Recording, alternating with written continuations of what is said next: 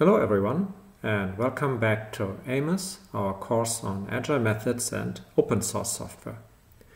In this second part of 7, I will talk about the overall Scrum process that we employ in the AMOS project. We will go over tools and artifacts and the critical team meeting. This is the essential AMOS project that students need to know.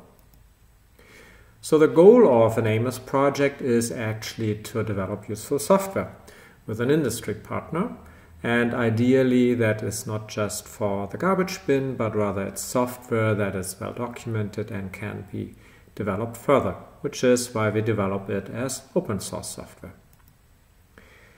The overall process and the engineering practices consist of Scrum and extreme programming. Scrum is used for the overall process, and extreme programming is used mainly for its engineering practices, so not for the process practices. The AMOS project is a course that runs at a university, and that can be quite challenging. The reason is that universities are still quite different from companies. In fact, we have many more challenges at a university to perform reasonable software engineering projects than we would have inside a company. For one, students' abilities can vary widely. In addition, students are not always 100% on a project, and actually it's usually not the case that they are just doing one project. Teams are not persistent. Teams change a lot during the course of the studies. And it's really hard to get everyone into the same place at the same time. So then, that's why Scrum is particularly well suited for us, because Scrum is a software engineering, software development process framework. So we need to make it work. We need to customize it for the university context. And that's what we are doing. So as you see me or listen to me describe Scrum, always keep in mind that this is Scrum adjusted to a university and student project context.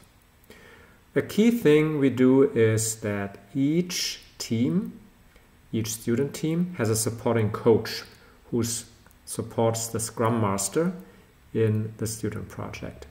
They do not act as a Scrum Master themselves, but they support the Scrum Master. So then when we talk about Scrum, here is the basics of it.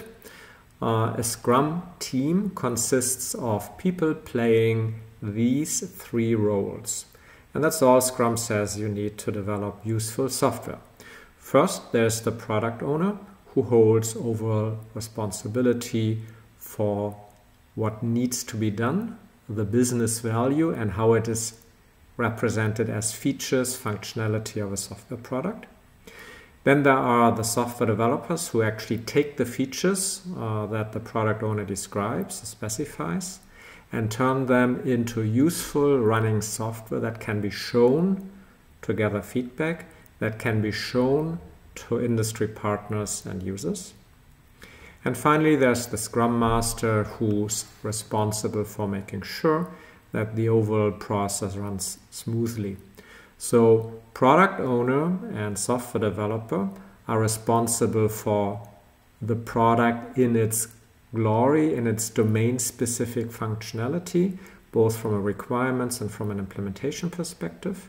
And the Scrum Master looks at Scrum as a process that can and should possibly be improved.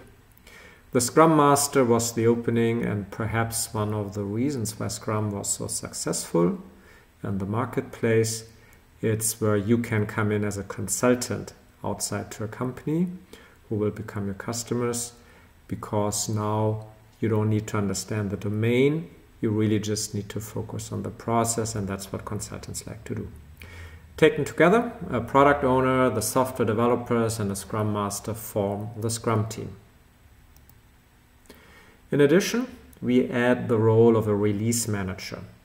That role, a person fulfilling that role, is responsible for making sure that every week, for the so-called sprint review, that every week there is a demoable, reviewable and releasable version of the software available. We will meet every week and we will discuss the progress of the software development project by show and tell of the software being developed. And if the software doesn't actually run, it doesn't even build or compile, then you have nothing to discuss. So the release manager's job is to enable the discussion by making sure that there is a releasable and demoable and viewable software available for the review meetings. The industry partner is outside the team. These are our industry friends from industry who play the customer role, so that there are requirements, high-level requirements that are to be turned into some software. The industry partner is not a product owner. They are not supposed to structure functionality for you. That's what the student product owners do. Here then you can see the timeline for a full AMOS project at university, and the whole 3 months of the project time frame are structured into sprints of 1 week. A sprint is a time box or an iteration. These are synonyms. A time box or an iteration of length of 1 week. So we deliver useful software, that's the purpose of a sprint, in increments once a week. And then we have 14-15 weeks in these 3 months, so we have 14-15 sprints. We split the semester or the project time frame into 2. There's the mid-project release at about halftime of the project, and then there's the final product release or project release at the end of the project. So really the time frame consists of the initial 6-7 sprints and the second 6 to 7 sprints, each for a product release. So what is a release? Well, it's that useful software that actually does something that is helpful to a customer. So it's a named, identifiable, consistent and useful snapshot of what you're developing. At the end of each 1 week sprint, there is a sprint release. So hopefully a sprint release where you create that release for the content of the sprint.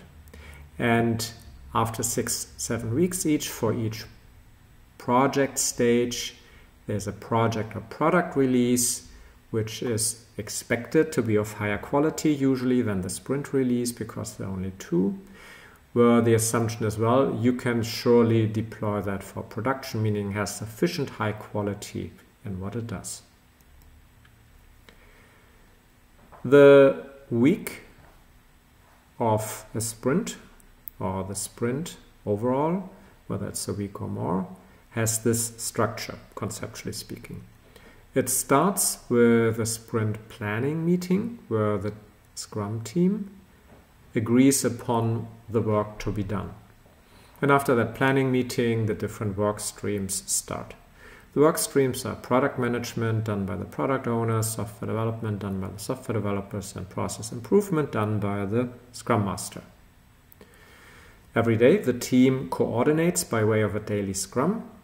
We will be using a stand-up email to inform each other about how you're doing, because you students usually can't meet every day at the same point in time. Close to the end of the sprint, there's a sprint preparation meeting in which you prepare the sprint planning of the next sprint. That usually means that an engineer helps a product owner understand the size and complexity of those features the product owner would like to see done in the next sprint, and gives them feedback from an engineering perspective, whether this is reasonably cut, etc.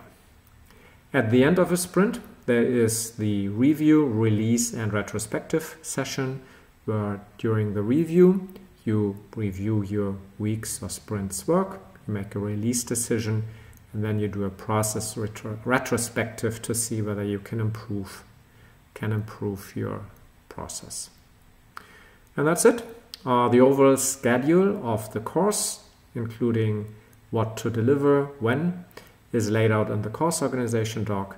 Please take a look there.